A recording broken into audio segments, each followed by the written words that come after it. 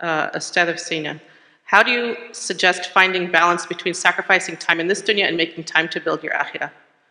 Balancing their career and seeking knowledge. Here's the thing, right? It's a very broad question because there's this idea that they're kind of mutually exclusive. There's also this idea, a lot of the times I think when we see speakers on the stage and we hear so much about what they've done, we don't realize that this is years of work, right? The other thing is everybody's situation is different, right? So what one person is able to do with the resources Allah has blessed them with, another person may not be able to do. They've got other talents that Allah has given them. Also, even as an individual, right? I'm gonna ask y'all a question. Raise your hand if your entire life has always been the same. Nothing's ever changed in your life. Nothing. It's been just permanently the same. Right? Most people are not like that, right?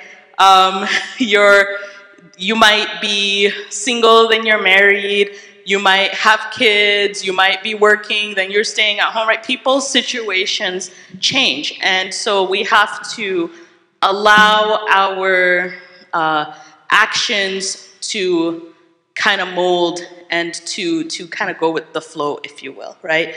I'll give you a personal example. For example, when I started the Qalam Seminary in 2015, it was a one-year program. They have a 5-year Alamiya program now. They don't have it anymore, or they didn't have it at the time. So I did a year of Arabic, then I did a year of seminary. These were all full-time, I wasn't working, right? Then I realized I have to pay bills, so I should probably get myself a job and get back to work.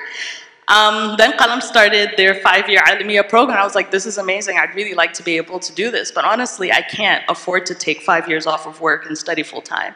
I just can't, it's not something I can afford to do. So what I did is I joined different institutions that do part-time classes that I can do online. That's around the time when I did my hifz, I did my ijazat and the qira'at, and so forth, right? So you have to allow yourself to find a way based on your situation. You have to be practical, right? You're not going to race around like I did a master's degree in Islamic studies during COVID, and the only reason I was able to do it is because of COVID, where the university is in London, and they decided to offer their classes online because of COVID. It's been my dream to go to this university and study there, and I was like, I can't afford to quit my job and move to London. And then Allah SWT made it easy for me. And from University of London, they have a department called SOAS. So I did my master's degree from there. But it was easy because all I had to do was 7 a.m. to 9 a.m. I would take a class, and then I'd get to work.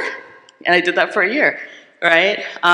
So Allah SWT will open doors for you. Your job is to never lose touch. Do whatever you can that's practical, that fits your schedule, right? Don't say, okay, I have to memorize Qur'an in 6 months, I have to master the Arabic language in 3 months, I have to quit my job and leave my family and move abroad. Or what works for one person doesn't work for the other person. What works for you won't work for other people, and so forth, right? So I think that's what it is you have to prioritize, you have to be balanced, but don't lose touch, right? We have so many organizations and such now, alhamdulillah, that offer different courses and stuff. You'll find something that works for you. Make dua to Allah that Allah SWT will make it easy. And you will find things that you can do, bi'idhnillahi ta'ala. Also, keep knocking at the door. Sometimes, like, if you want to study, the door doesn't open, and then you get frustrated. I remember I was taking Maliki Fiqh with Sheikh Hamza, and it was like Tahara prayer, Tahara prayer, Tahara prayer. I think I took the same book like 4 or 5 times, because it was the only one that was being offered at the time in the area, and I wasn't able to go abroad to study.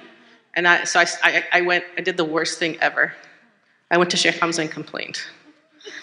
And I said, Sheikh Hamza, it's kind of like I'm doing the same book over and over again, and I feel like, I wish I could go.